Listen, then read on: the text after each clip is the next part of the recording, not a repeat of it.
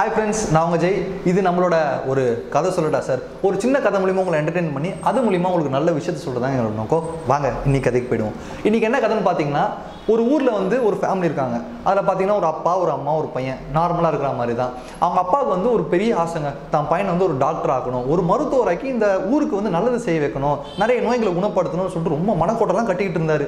ஆனால் நம்ம பையனுக்கு என்னன்னா நிறைய ஆராய்ச்சி பண்ணணும், நிறைய எக்ஸ்பீரியன்ஸ் பண்ணணும், புது புது விஷயங்களை கண்டுபிடிக்கணும் அப்படின்றதுல மட்டும்தான் நோக்கமும் எண்ணமும் நிறைய போயிட்டே இருந்தது. அந்த டைம் பார்த்தீங்கன்னா இதை சினிமா டைலாக் மூலிமா சொன்ன வச்சுக்கோங்களேன், சச்சின் டெண்டுல்கர்கிட்ட போய் அவங்க அப்பா நீ பெரிய மியூசிஷியன் ஆகணும்னு சொல்லியிருந்தாலும், ஏஆர் ரஹ்மான்கிட்ட போய் அவங்க அப்பா நீ ஒரு பெரிய பேட்ஸ்மேன் ஆயிரும்னு சொல்லியிருந்தாலும் என்னங்க நடந்திருக்கும்? அந்த மாதிரியா நம்மள்கிட்ட நம்ம அப்பா நீ மருத்துவர் ஆகணும், டாக்டர் ஆகணும்னு சொல்லிக்கிட்டே இருக்காரு. ஆனால் நம்பாலோ இல்லை, நான் ஒரு ஆராய்ச்சியாளனா தான் ஆவேன், நிறைய விஷயத்த கண்டுபிடிப்பேன், புது புது விஷயத்த யோசிப்பேன் அப்படின்னு சொல்லிட்டு வலு கட்டாயமாக இருந்துக்கிறாப்புல. கடைசியில் அவங்க அப்பா என்ன பண்ணியிருக்காரு, சரி நம்ம பையனோட ஆசை தானே அதே பண்ணிட்டு போடன்னு விட்டார். நம்மளுமே வந்து பள்ளி படிப்பை முடிக்கிறார். கொஞ்சம் கொஞ்சமாக படித்து பள்ளி படிப்பை முடித்து கல்லூரிக்குள்ளே நுழையிறாரு. கல்லூரிக்குள்ளே நுழையும் போது தாங்க இங்கே ஒரு பெரிய அதிர்ச்சியை காத்துக்கிட்டு இருக்கு. அந்த அதிர்ச்சி என்னன்னா, நம்மளால் வந்து காலேஜ் போயிட்டே இருக்காரு. திடீர்னு ஒரு நாள் வாக் பண்ணி போயிட்டே இருக்கும்போது கால் தடுக்கி கீழே வந்துடுறாரு. ஆனால் என்னடா இது, நம்மளை யாருமே தடுக்கவும் இல்லை, யாரும் வந்து நம்ம தள்ளியும் இல்லை, நம்மளாம் என்ன கீழே வந்துடுவோமே சொல்லிட்டு ஒரு பெரிய சந்தேகம். சரி இதில் என்ன இருக்குன்னு சொல்லிட்டு அதை பற்றி பெருசாக எடுத்துக்காம காலேஜ் போயிட்டே இருக்காரு. கொஞ்ச நாள் போகும்போது வகுப்பறையில் கொஞ்சம் படிச்சுட்டு இருக்காரு. அப்போ அவங்க டீச்சர் சொல்கிறாங்க, எப்பா இங்கே வா, நீ தான் நல்லா நிறைய விஷயம் நிறைய சொல்கிறியே, நீ வந்து பாடம் இட, இந்த விஷயத்து இந்த டாப்பிக்கில் நீ ஒரு செமினார் மாதிரி கண்டக்ட் பண்ணுன்னு சொல்கிறாங்க. நம்மளும் வாங்கி சாக் பீஸ் வாங்கி எழுதி செமினார் கண்டக்ட் பண்ணிருக்காரு. திடீர்னு எழுதிட்டே இருக்கும்போது டக்குன்னு ஒரு கை வந்து என்ன ஆகுதுன்னா வந்து கீழே வளைஞ்சிருது, வளைஞ்சு கீழே வந்துடுது. இந்த வயசில் மனசு சொல்கிறது தான் கேட்காது, மூளை சொல்கிறதுமா உடம்பு கேட்காது அப்படின்ற மாதிரி நம்ம ஆளுக்கு ஒரே கொஸ்டின்ஸ், இன்னும் நம்ம கை நம்ம பேச்சே கேட்க மாட்டேங்குது அப்படின்னு சின்னதாக ஒரு ஜர்க் வாங்கி பயப்படுறாரு. அப்போ தான் அவங்க அப்பா அம்மாட்ட போய் சொல்கிறாரு, இந்த மாதிரிப்பா இந்த மாதிரி விஷயங்கள்லாம் நடந்தது அப்படின்னு சொல்லிட்டு. அவங்க அப்பா அம்மாவுக்கும் ஒரே பதட்டாங்க. ஸ்ட்ரெயிட்டாக மருத்துவர்கிட்ட போகிறாங்க. மருத்துவர்கிட்ட போனோன்னா மருத்துவர் அங்கே ஒரு பெரிய குண்டை தூக்கி போட்டுடுறாருங்க. என்னன்னு பார்த்தீங்கன்னா, உங்கள் பையனுக்கு வந்து ஒரு பெரிய வியாதி இருக்குது. அது என்ன வியாதினா, மூளைக்கு போகிற நரம்பு வந்து அஃபெக்ட் ஆகுது.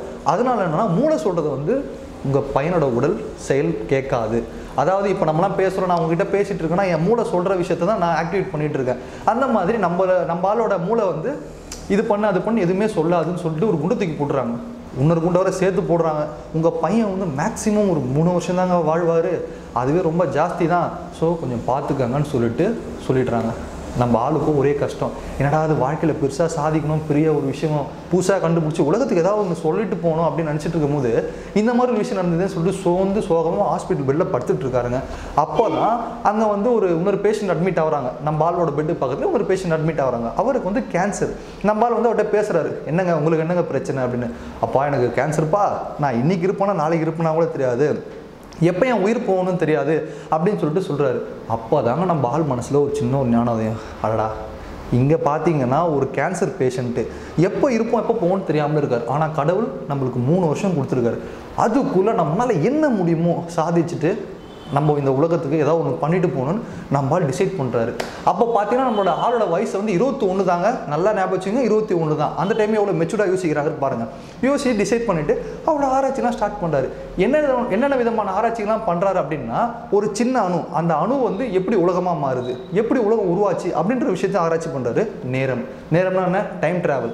நேரத்தை நம்ம முன்னோக்கியும் போகலாம் பின்னோக்கியும் போகலாம் அப்படின்ற ஒரு விஷயம் இப்போ ரீசனாக நிறைய பரவி வருது. ஏன் ஒரு 24 மூவியில் சூர்யாவோட நடிச்சிருக்காருல, அந்த மாதிரி தான். அதில் வந்து அவர் ஒரு விஷயத்தை கண்டுபிடிக்கிறாரு. நேரத்தை நம்ம பின்னோக்கி போக முடியாது, ஆனால் முன்னோக்கி போக முடியும்ன்றதை நிரூபிச்சும் இருக்காரு. அதை பற்றின புக்ஸ்லாம் எழுதியிருக்காரு. இந்த மாதிரி அவர் ஆராய்ச்சி பயணம் போய்கிட்டே இருக்குது. அவரும் வந்து நிறைய விஷயத்தை கண்டுபிடிச்சிட்டே வந்துட்டே இருக்கார். அவர் கண்டுபிடிக்க கொஞ்சம் கொஞ்சமாக அவரோட கைகளும் கால்களும் செயல் இருக்குது.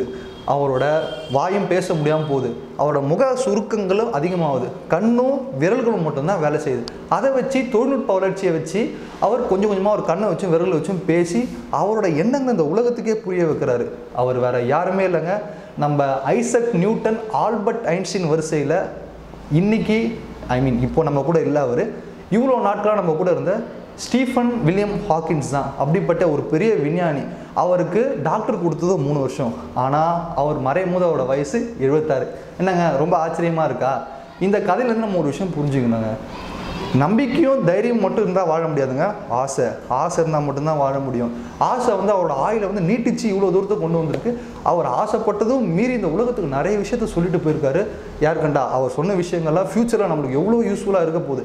அந்த மாதிரி நம்மளும் நம்ம லைஃப்பில் பெருசாக ஆசைப்படணும். பெருசாக ஆசைப்பட்டால் தான் எண்ணங்கள் பெருசாக இருக்கும். எண்ணங்கள் பெருசாக இருந்தால் தான் செயல் பெருசாக இருக்கும். செயல் எப்போ பெருசாக இருக்கோ அப்போ தாங்க வெற்றியும் பெருசாக இருக்கும்.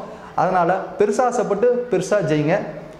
போதா வரைக்கும் இன்னொரு சின்ன விஷயம் சொல்ல போனால், எறும்பு கடிச்சு செத்தவனும் இருக்கான், பாம்பு கடிச்சு பொழைச்சவனும் இருக்கான். ஸோ நம்பிக்கை விடாதீங்க. நம்பிக்கை தான் வெற்றிக்கு. கடைசியாக ஒன்று சொல்லிக்கிறாங்க, ஜெயிக்கணும்னு ஆசைப்படும் போது மேலே இருக்கவனை பாருங்கள், போராடணும்னு ஆசைப்படும் போது கீழே இருக்கவனை பாருங்க. ஏன் போராடணும்னு ஆசைப்படும் போது கீழே இருக்கவனை பார்க்கணும்னா, நம்ம கிட்ட கூட இல்லாத ஒரு ஆயுதத்தை வச்சு கீழே ஒருத்தன் போராடிட்டு இருப்பான் மேலே வரணுன்றதுக்காக. ஸோ நம்ம கிட்ட என்ன இருக்கோ அதை வச்சு போராடுங்க. மறக்காமல் பெருசாக ஆசைப்படுங்க. இது போன்ற பல சுவாரஸ்யமான கதைகளுக்கு மீசை முருகு சேனலை சப்ஸ்கிரைப் பண்ணுங்கள். இந்த கதை உங்களுக்கு பிடிச்சிருந்ததுன்னா மறக்காமல் லைக் பண்ணுங்கள், ஷேர் பண்ணுங்கள், உங்கள் கமெண்ட்ஸை கீழே போஸ்ட் பண்ணுங்கள். நன்றி, வணக்கம்.